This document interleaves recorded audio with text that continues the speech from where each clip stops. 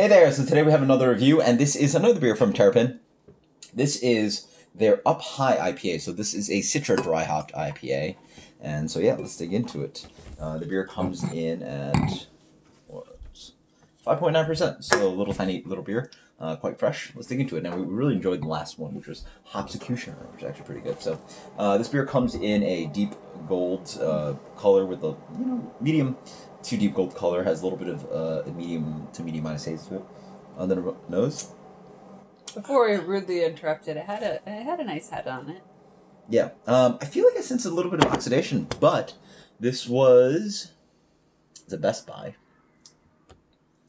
Best Buy like 3 months away, so it might be actually already a 3-month-old can.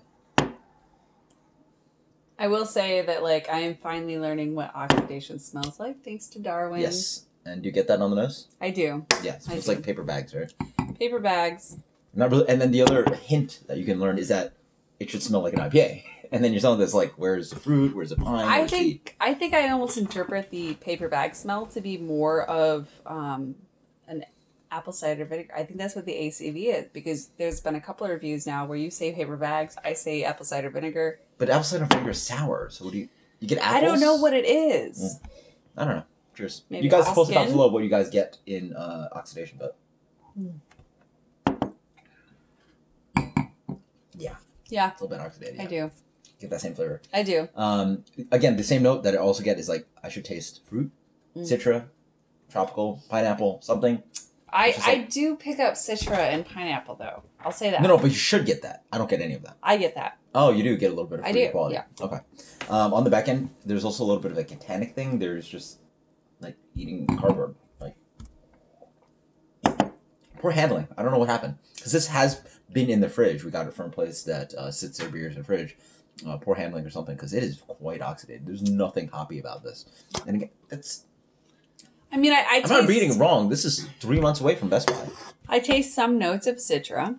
Citra is one of my most favorite hops. It's one that I can definitely pick out in most beers that I try that actually have Citra. I do taste the Citra, however, I do taste the paper bag. Yeah. It's just a light kind of hoppy beer that just passes prime. What's your final impression and rating? I wish I could have tried this fresh. I know, me too. I wish because I feel like fresh. This actually has like a really good approach. Yeah, it's not that malty. Right. I feel like fresh, this would be a really good one. Yeah. And hopefully we can pick up a can or a bottle fresh. Yeah.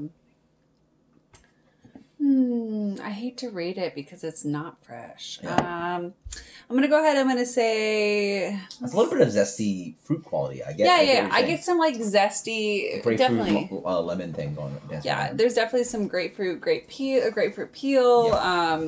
Yeah. But there's also, you can definitely taste the oxidation. Yeah. So I would go ahead and I think I'm going to give this like a... Shoot. Because I really wish it was fresh. I hate to say it, I'm going to give this like an 84. 84? That's high, no? Yeah. You drink this it's not terrible. It's really not bad. Okay. I'll say that. And I so think it's a B. I neglected to say that this isn't terrible. Yeah. I think fresh, it would be even better.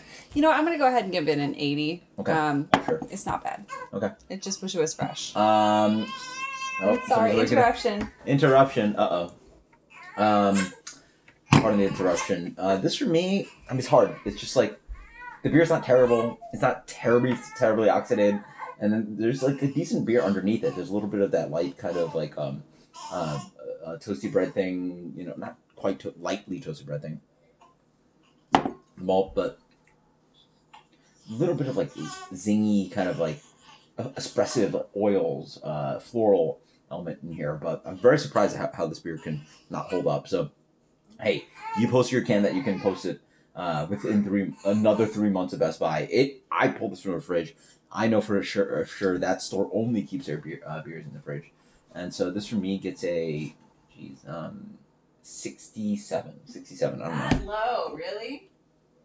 I don't think it's all the way from off camera. Fine. 73. I just don't like the salt flavor. It's not as bad as some of the beers we've had. It's definitely not as bad as White Claw. White Claw's better than this, no? No. I'm just going to stick to a 73. You guys understand my reasoning. Until next time, guys. Cheers. Later.